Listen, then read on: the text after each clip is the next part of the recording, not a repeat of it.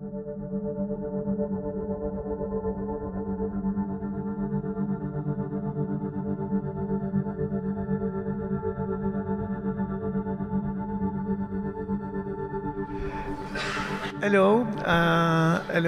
welcome to this first RRI-ICT event at iMAL for this year. So this is a special art and science event also, and indeed Anthony will say a few words about the RRI-ICT European project. The role of iMAL here is to bring a dialogue between artists and scientists, and also, when I say scientists, from exact science as well as social science and humanities. So this is why we organize this first event, and in principle we will do it next year and also in 2017. Now, before going to the presentation and the debate, which will be moderated by Bram Krevits, a few words to Anthony Dupont, who is the project manager of the RRI-ICT project, and who's working at Sigma Honioris, the lead partner of the European project. Anthony? Hello, good morning. Thanks for being here. Why are we here today? Well, it all comes from a simple statement, is the realization that ICT, digital technologies, have huge and pervasive effects on our lives, on our society. Okay, this is really simple, but what does it mean? It means that maybe the people who develop those technology, the researchers, the innovators, that put those technology onto the market, they must have a responsibility to the rest of society. Have their technologies having so much consequences on the way we live. If they have a responsibility, then we must find ways to build bridges between this world of technology research and development and the rest of society. Who is best able to voice the needs of society, the expectations, the fears, the concerns, the values of society to researchers?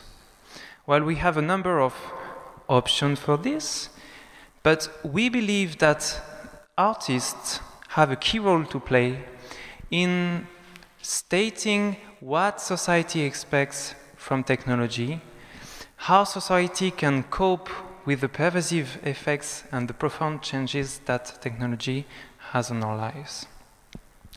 Another bridge that can be built is also through social sciences and humanities.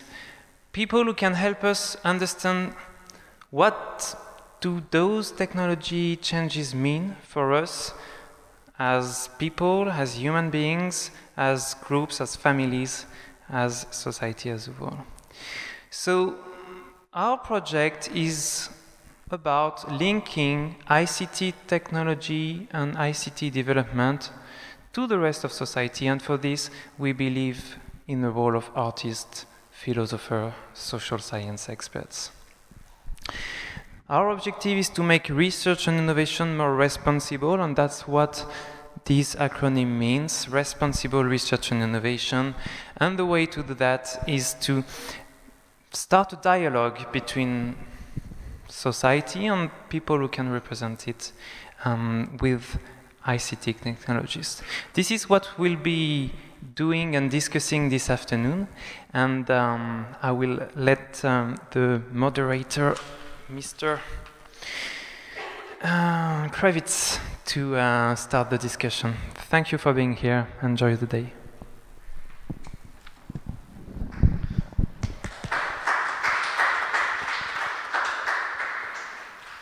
I can express a warm welcome on behalf of iMAL to all of you.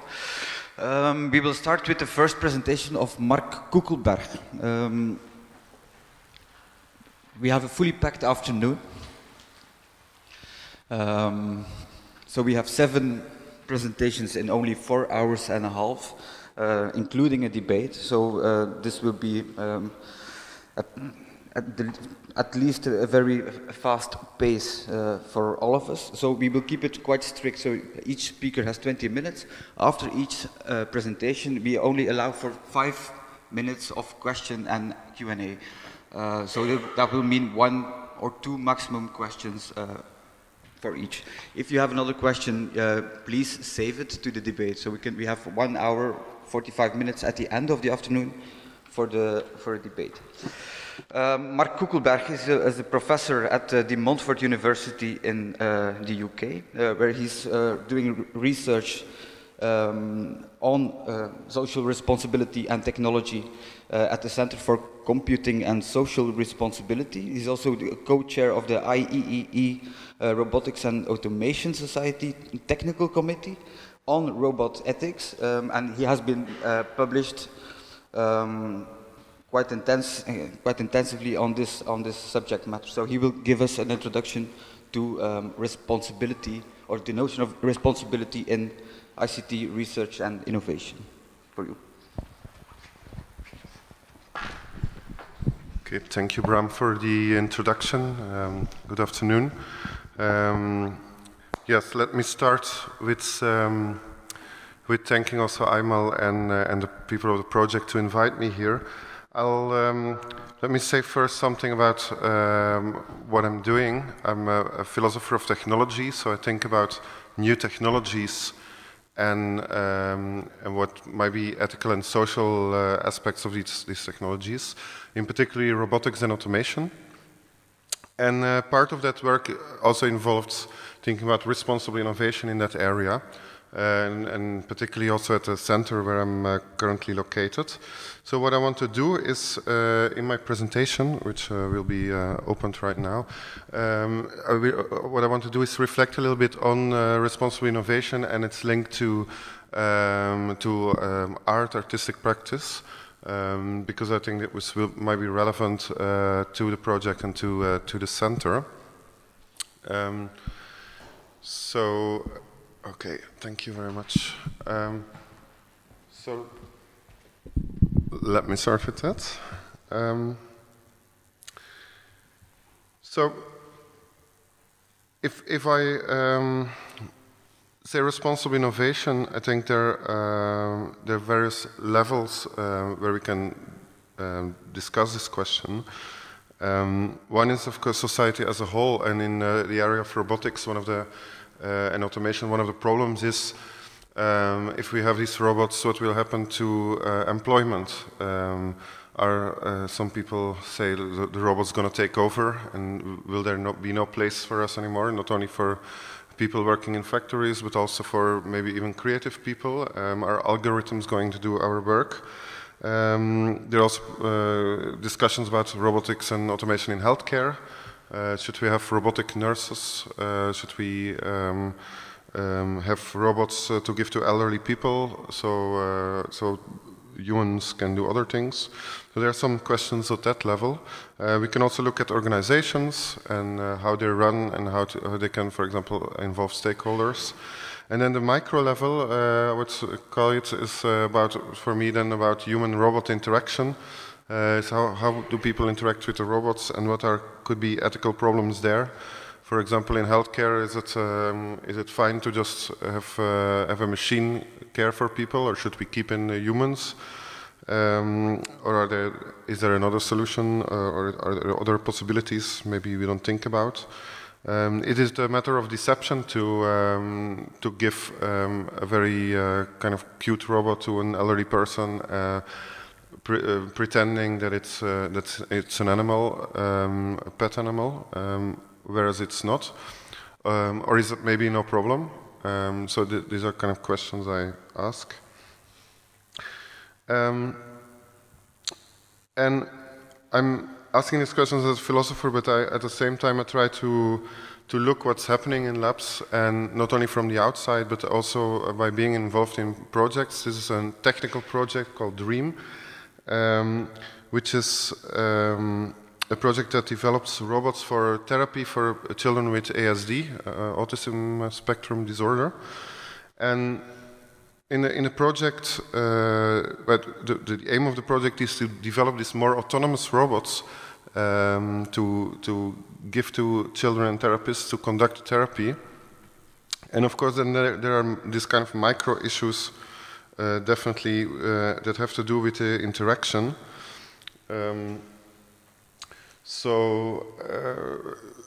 Micro issues like, do parents actually trust their children in the hands of these robots, or would they prefer only human therapists? And we can also ask responsible innovation questions. And in this case, there was a Eurobarometer result a couple of years ago, which said that people were quite opposed to robots in healthcare. So we did a survey to see what they would think of these robots for autism therapy. Luckily for the technical researchers, it was more positive than the Eurobarometer. But still, it's good to then see what exactly could be issues. For example, people were fine with the robot in general, but they didn't want that the robot would be very autonomous. So they wanted what we call in the project supervised autonomy, where the therapist is still supervising the robot. So this is an example of how about these issues about the interaction, but also more generally, how do we involve stakeholders in bigger projects like this? How to involve parents and therapists in this? So that's something to further think about, because a survey has its limitations. You ask people, but you don't have this longer interviews, for example. So there are various ways of doing that. Then, let me see yes, so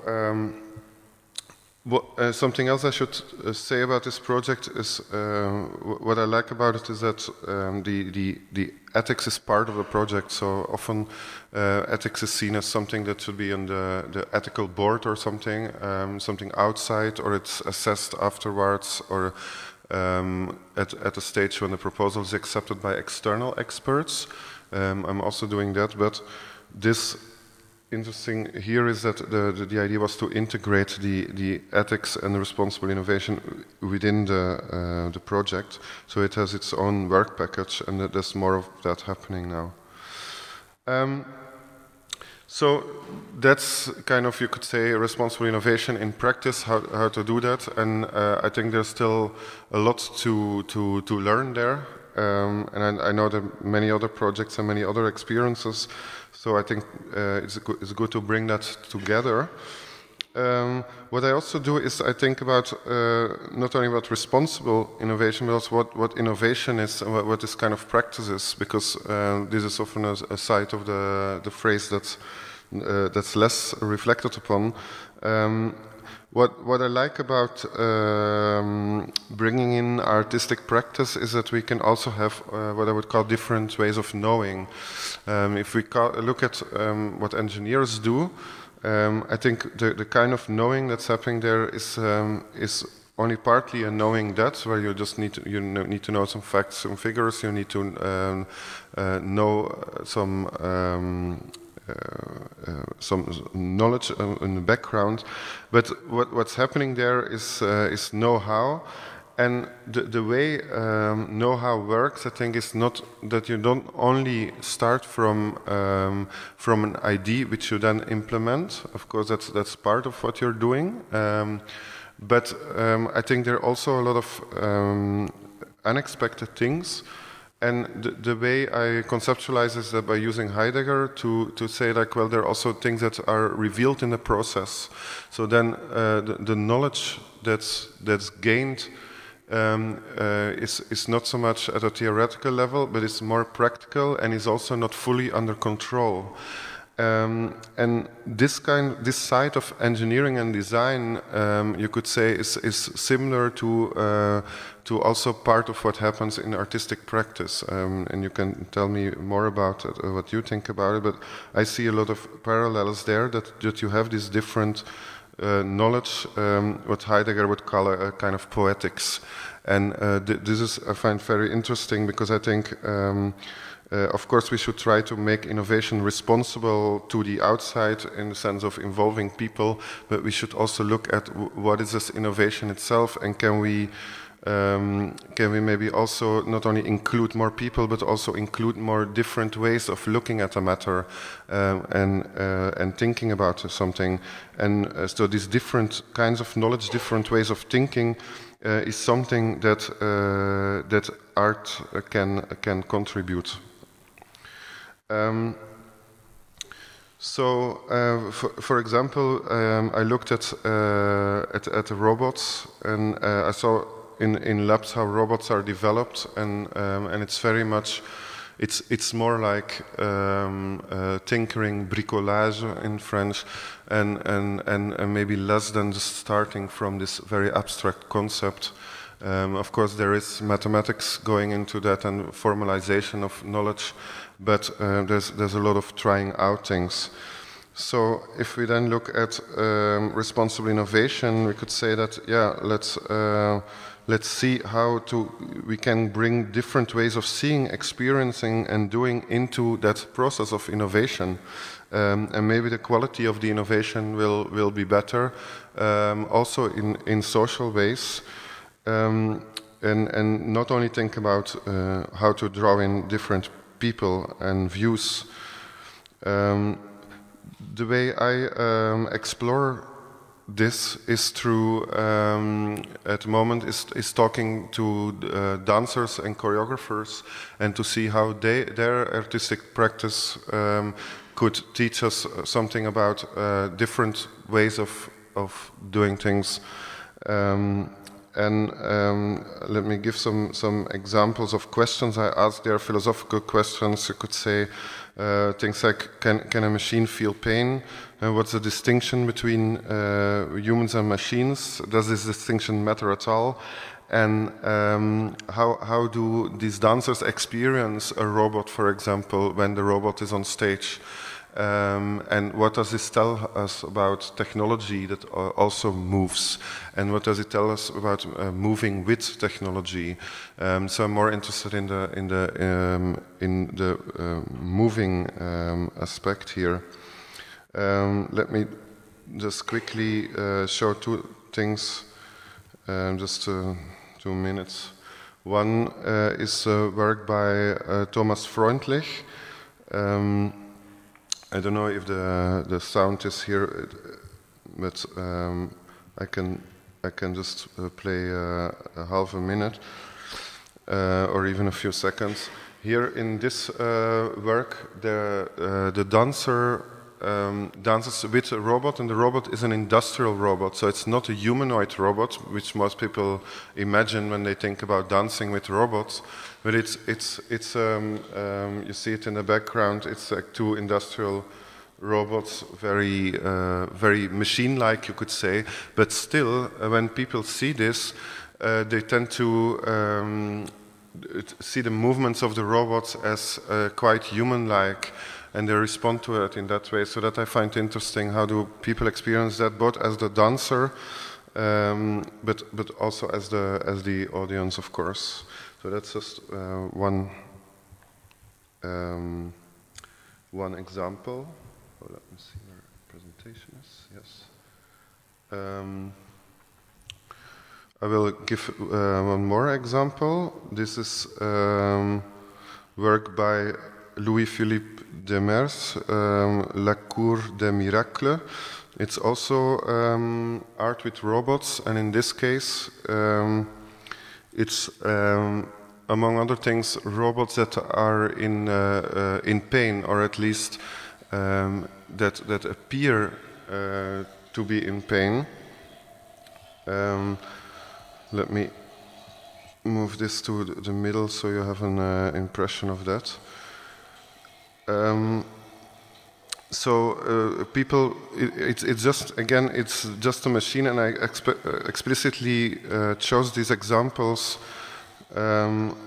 because they're not humanoid robots, because there you could say it's easy to see kind of human being in that.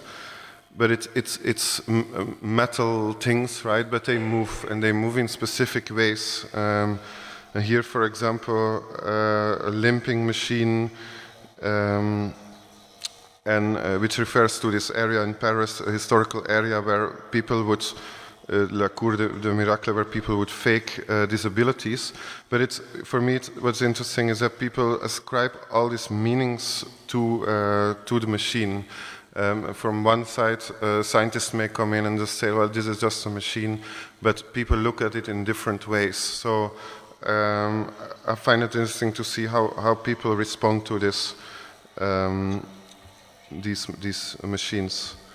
Okay. So let me see.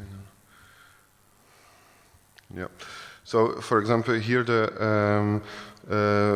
Louis-Philippe Demers calls these machines animats, like animal, but then machines, automats. Right? So here, this kind of the border machine-animal is maybe not so clear as we think, or is in any case questioned, and apparently we use our empathy when we see these machines. So I summarize this as pain is in the body of the beholder, because you're perceiving that as a human embodied being, as a moving being, as an empathic being.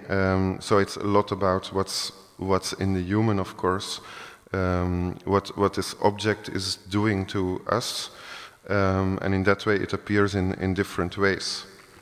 So to conclude, there are these different approaches to responsible innovation.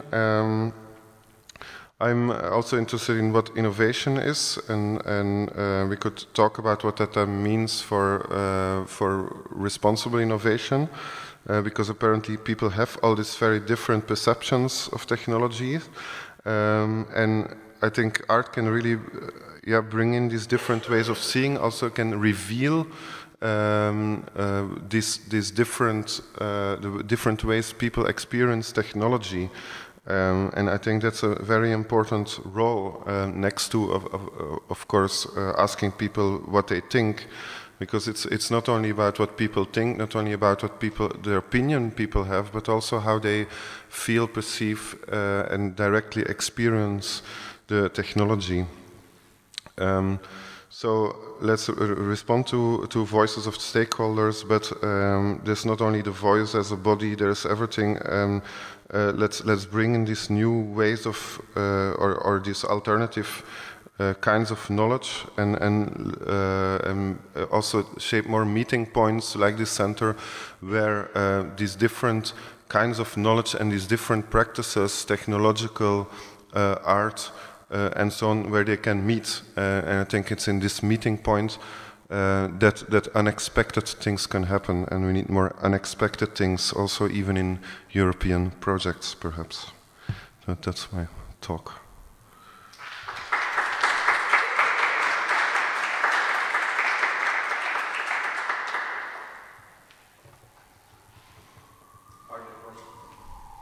One or two questions?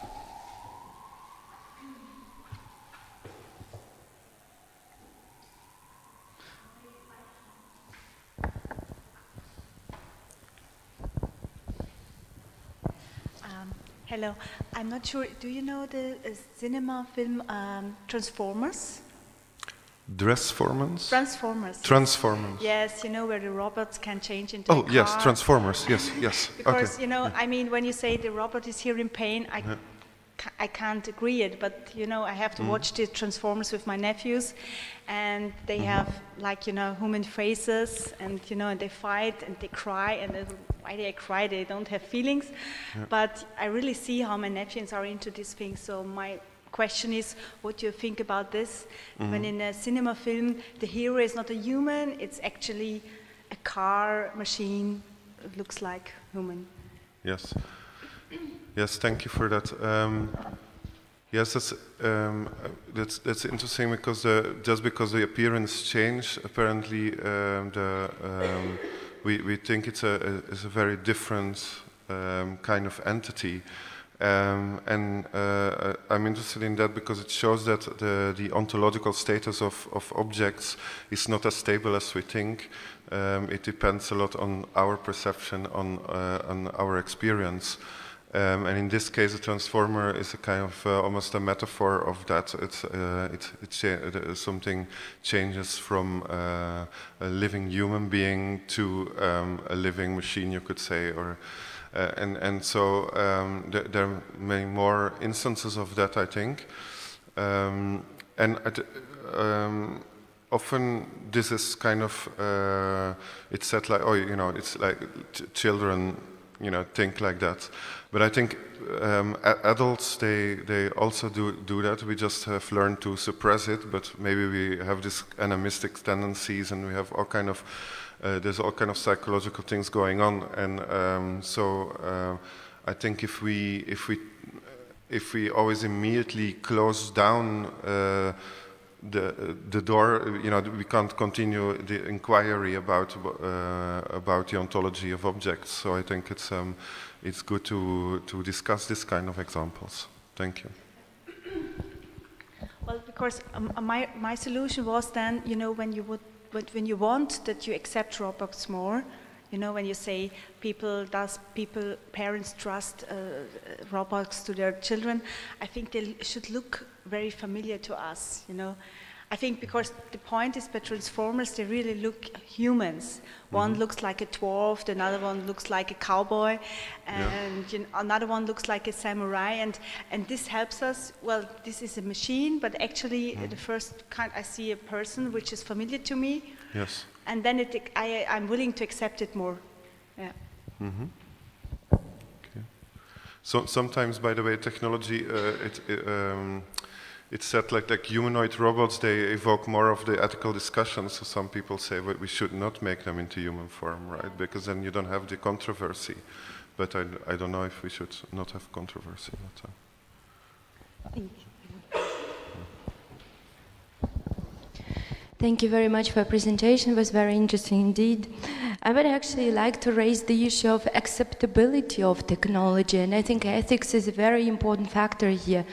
So, are Europeans generally more skeptical of new technologies than the others? For example, you have talked about robots applied for healthcare, but we know that in Japan there is much more interest in this kind of research and innovation. So can you maybe say a few words about cultural differences and maybe with implications on ethics and acceptability of technology? Thank you. Thank you for this question. Yes, because I start from the phenomenology of robots. That means for me how they appear to us and what's already there in a way that makes them appear, and what's already there, the conditions. Part of that is our culture. We already have ways of seeing things, and it is true that that Japanese people look at this differently than in the West, for example. Like when I was there, like people asked me, like, why do you find it so important to ask a question about the difference between humans and robots? We don't find that so important. This ontological difference. Maybe they're more similar, and so. Of course, it is partly to do with cultural differences, and so it's important to take that into account. And I can imagine that there might be even differences within Europe on several technologies, But I would say, okay, acceptability from the point of view of people who want to push the technology, and it's a question of acceptability. But I think we should asking the question in this way, like, should this technology be accepted? Is starting from one point of view only, and it's not so much asking, do we really need the technology, or what is the technology going to do, or is maybe excluding the kind of questions I just asked. So I think maybe the ethics of robotics should go beyond acceptability. But thanks for the question about culture. It's a great question. Okay, thank you, Mark. Coeckelbergh.